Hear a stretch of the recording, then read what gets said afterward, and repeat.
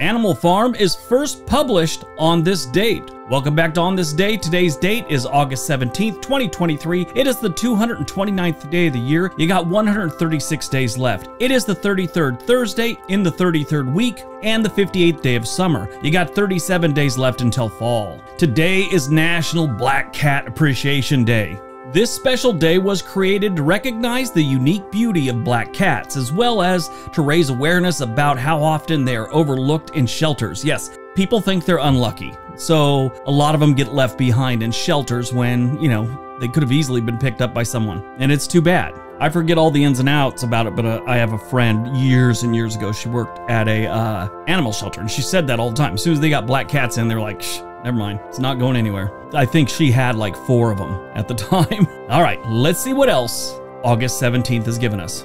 1585, the first group of colonists sent by Sir Walter Raleigh under the charge of Ralph Lane lands in the New World to create Roanoke Colony on Roanoke Island, just off the coast of present-day North Carolina. This, of course, later becomes known as the Lost Colony of Roanoke. So the colonists set up camp here and they build their little community. And eventually John White, who was like the governor of this area at the time, decided to go back to England for more supplies and bring people back with him. That was in 1587. But just as he arrived back in England, a major naval war broke out between England and Spain. And Queen Elizabeth I called on every available ship to confront the mighty Spanish Armada, including his ships. It wasn't till 1590 when White finally returned to Roanoke, where he had left his wife and his daughter and his infant granddaughter, Virginia Dare, the first English-born child in the Americas. He found no trace of the colony or its inhabitants, and few clues to what might have happened to him apart from the single word, Croatan, which was carved into a wood post. Investigations into the fate of the lost colony of Roanoke have continued over the centuries, but no one's ever come up with a solid answer to what happened. Croatan was the name of an island south of Roanoke that was home to a Native American tribe of the same name. People believe they were either killed or abducted by the Native Americans. Others believe they tried to sail back because they had a small ship there. They were going to sail back to England themselves, which they may have got lost at sea. The Spaniards were also south of them, mostly in Florida, but they had been marching up the coast. Others believe that they were absorbed into other friendly tribes and just became part of their tribe. Very, very interesting story. 1807, Robert Fulton's North River steamboat leaves New York City for Albany, New York on the Hudson River, inaugurating the first commercial steamboat service in the world.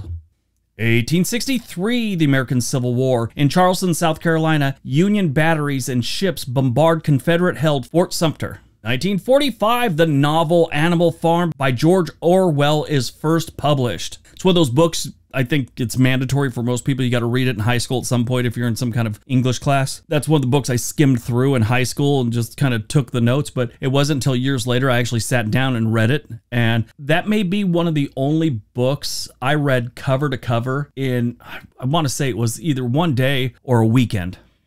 1959, Quake Lake is formed by the magnitude 7.2 1959 Hebgen Lake earthquake near Hebgen Lake in Montana. I hope that's right, Hebgen?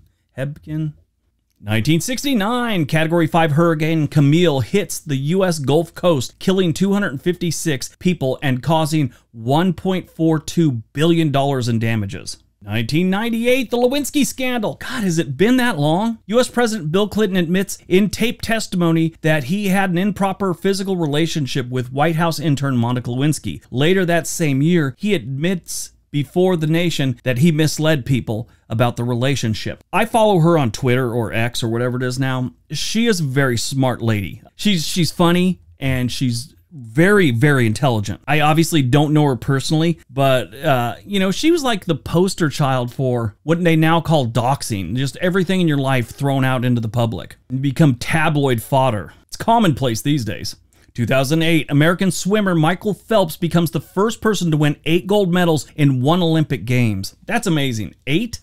Movies released on August 17th, 1979, Monty Python's Life of Brian. Okay, I'm going to wind this video down here pretty quick because it is like 102 degrees here in the Portland metro area, and there's no air conditioning in my office right now, so I'm sweating, so we're going to wind this down pretty quick. Anyway, Life of Brian's an amazing Monty Python movie about a guy who lives during the time of Jesus, and people keep mistaking him for the Messiah when actually it's Jesus, or the prophet, whatever you want to call it. Interesting fact about this movie, because of its subject matter, they were having a hard time getting it funded.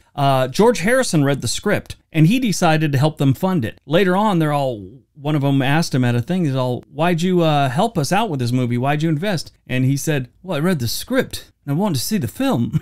That's his only motivation. He wanted to see the movie. Born on August 17th, 1943, Robert De Niro, legendary actor who won an Academy Award for Best Actor for his role as Jake LaMotta in the 1980 boxing film Raging Bull. Great movie. You kind of got to be an art house type of fan because it's not laid out like a normal movie. It's very interesting though.